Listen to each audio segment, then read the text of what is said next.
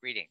I'm Mr. French. I'm coming to you from my classroom in Mount Pleasant, Utah, and this is topic 3.5, selecting procedures for calculating derivatives from the AP Calculus AP Classroom curriculum. So we have discovered a lot of different functions and different situations where we can take a derivative to help us explain the instantaneous rate of change or the behavior of a relationship between x and y. Um, so let's just dive right into some examples to start thinking about what types of procedures we would need in any particular situation. Here's our first example. Which of the following does not require the use of the chain rule to find dy dx? Well, to use the chain rule means that we would be looking at a composite function. So we want to see whether any of these functions are not composite functions. Well, if we look at our first example, here we've got the inverse sign of 3x cubed minus 4x squared. And that of right here tells me that this is a composite function, so we definitely would need the chain rule, where the inside function would be 3x cubed minus 4x squared, and my outside operation would be the inverse sign. In this second example, 3x to the 8th minus 4y to the 7th equals x cubed y minus 4. Again, I would need the chain rule here for this y to the 7th expression, because y to the 7th is really f of x, an inside function raised to the 7th power. This third example, y equals x to the 1/4 minus 4 over x cubed plus x to the 7th. Each of these terms is a standard power term expression, so I don't need the chain rule here. This is simply a power function for y. This last function, natural log of x minus y plus the cosine of 2y plus pi over 4 equals 2. There were two places in this verbal expression of this relationship where I had to say of, and then instead of just saying of x, I had an expression I needed to also take the derivative of.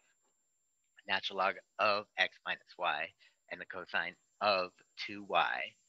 Both of these would require an application of the chain rule before I could finally find dy dx. Here's another example. The table below gives selected values for a differentiable and increasing function f and its derivative. Let g be the increasing function defined below, where g of 3 equals f of 12 minus f of 9 equals negative 2. So I need to find g inverse of negative 2. Well, to find g inverse of negative 2, since g of 3 equals negative 2, then it stands to reason that the whatever g prime of 3 is, that g inverse of negative 2 would be 1 over that answer.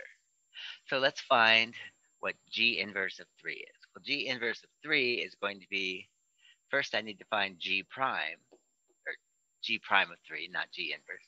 So g prime of x is going to require the application of a chain rule if this is my expression for g.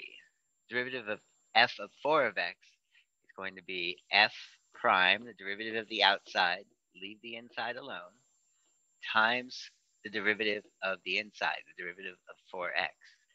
And then my derivative of f of 3x is going to be f prime, leave the inside alone, 3x, times the derivative of the inside, or 3. So let's see.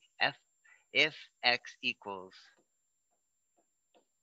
3 for g, well, then I'm looking for g prime of 3 is going to be 4 times f prime of 4 times 3, or 12, minus f prime of 3 times 3, or 9, times 3.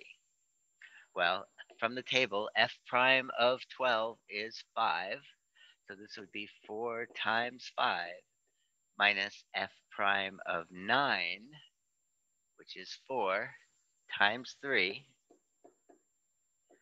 So that gives me 20 minus 12, or 8.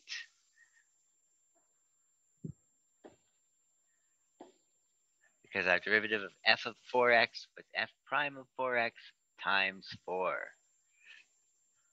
Let's look at one more example. What does the first step in the implicit differentiation process for the function below look like? Okay, so here we've got a lot of stuff going on. I have the inverse cosine of x cubed minus 2y squared. And on the right-hand side, I've got the natural log of x plus y minus 4x to the third. So if I look at the inverse cosine of x cubed minus 2y squared, well, I know that that's going to be a chain rule application using the inverse cosine derivative, which is going to be negative 1 over the square root of 1 minus x squared, but the x in this case is this whole expression, x cubed minus 2y squared, all squared. And then I have to multiply by the derivative of the inside. So the derivative of x cubed is just 3x squared. And the derivative of 2y squared is going to be, using the power rule and the chain rule, 4y to the first times y prime. Now I have to apply my rules to the right-hand side. The derivative of the natural log of something is 1 over the something, so 1 over x plus y, times the derivative of the something. Derivative of x is 1, and the derivative of y is y prime, or dy dx. And then I'm subtracting the derivative of 4 over x cubed. 4 over x cubed could also be written as 4 to the negative 3. So I bring down the negative 3, and this actually becomes a positive 12x to the negative 4. And that's what our first step would look like before we solved for y prime. You can see that in my alternative answer, all my y primes are dy dx's. All right, so those are our examples. Remember to be aware that the chain rule is going to appear almost every time you take the derivative of a function. Be on the lookout for it.